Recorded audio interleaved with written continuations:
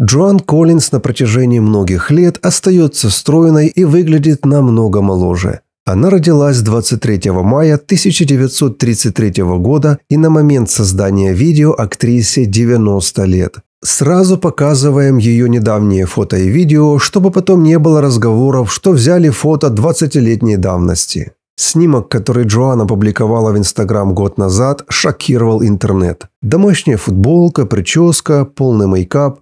Позже актриса призналась, что не планировала выкладывать это компрометирующее фото, но сделала это по настоятельной просьбе мужа.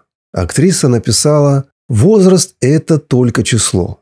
Возраст не значит ничего, если, конечно, вы не бутылка вина.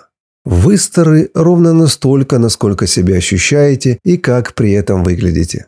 Спустя годы актриса установила для себя 8 правил, которым верно следует, делится с другими и считает эти правила золотыми. Первое правило – голодание – не женское средство. Рацион питания ограничиваем только насыщенными жирами. Второе – употребляйте ягоды, фрукты и овощи каждый день. Волокнистая пища поддерживает кишечник, усваивается быстрее.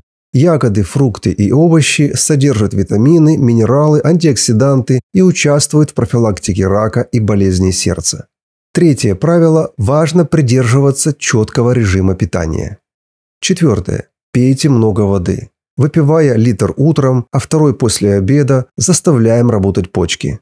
Вода растворяет и выводит токсины из организма. Пятое. Совершайте ежедневные прогулки по 30-50 минут, а также по 10-15 минут делайте гимнастику с легкими гантелями. Это укрепляет мышцы и помогает выглядеть моложе. Шестое. Женщине важно спать как минимум 8 часов в сутки. Для крепкого сна используйте мелиссу или валериану. Правило номер 7. Позвольте себе маленькие радости. Например, слушайте любимую музыку, читайте книги и не лишайте себя интимной близости. Восьмое. Старайтесь не нервничать. Для этого научитесь технике расслабления. Например, больше смейтесь. В это время мозг отдыхает. Также экспериментируйте в ароматерапии. Например, ароматы ромашки и лаванды успокаивают нервы. А теперь коснемся самого спорного момента. Актриса уверяет, что скальпель ни разу не касался ее лица, но знатоки доказывают обратное. Джоан говорит, что ни разу не оперировалась, потому что среди ее знакомых видела столько примеров крайне неудачной пластики, что это навсегда отвратило ее от идеи посещения клиник красоты. «Я бы не пошла на операцию, потому что с детства у меня страх перед иглами», призналась актриса. Разумеется, ее словам никто не верит. При этом Джоан не скрывает, что всегда прилежно заботилась о коже и всегда делала макияж. Кстати, пользуется актриса косметикой только своей компании Joan Collins Timeless Beauty. В недавнем интервью она сказала: «Вам стоит увидеть меня, когда я просыпаюсь утром. Мое лицо белое, как бумага». Дело в том, что последние 60 лет женщина пользуется солнцезащитным кремом, а также избегает загара. На вопрос о секрете ухода за кожей актриса отвечает: увлажнение. По совету матери, с детского возраста Джоан пользуется увлажняющими кремами домашнего приготовления. Еще последние годы она делает маски с авокадо и принимает регулярные кислородные процедуры в косметическом салоне. А вот что актриса говорит о питании. «Я не верю в диеты. Я много раз писала в книгах, что залог здоровья – питание. Я из поколения, у которого не было много еды. Нет переизбытка еды – нет проблем. Тело как автомобиль. Чем старше вы становитесь, тем тщательнее вы должны заботиться о нем. Я не переживаю, сколько вешу, но и не могу себе позволить увеличиться на 2 размера. Поэтому не налягаю на сладкое и не доедаю все порции до последнего кусочка. Не ем тосты на завтрак и отказываюсь от пудингов, если брюки становятся тесными».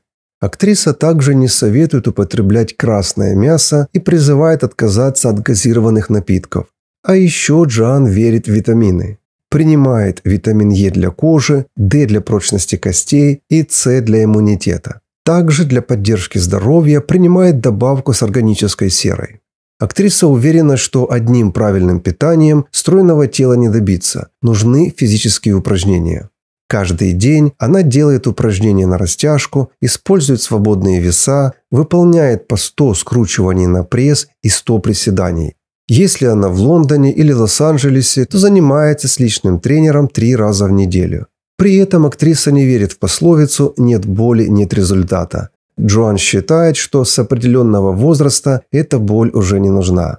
За 70 лет актриса снялась в 50 фильмах и нескольких сериалах. После окончания кинокарьеры занимается благотворительностью и выступает в качестве почетного спикера на социальных мероприятиях. 90-летняя Джоан Коллинз по-прежнему энергична, полна сил и продолжает радоваться жизни в окружении любимого мужа и друзей. А что вы думаете о принципах и рационе Джоан? Не стесняйтесь оставить комментарий. Если видео было полезным, пошлите ссылку знакомым и спасибо за лайк. Больше видео о таких людях вы найдете по ссылкам в первом комментарии под этим видео.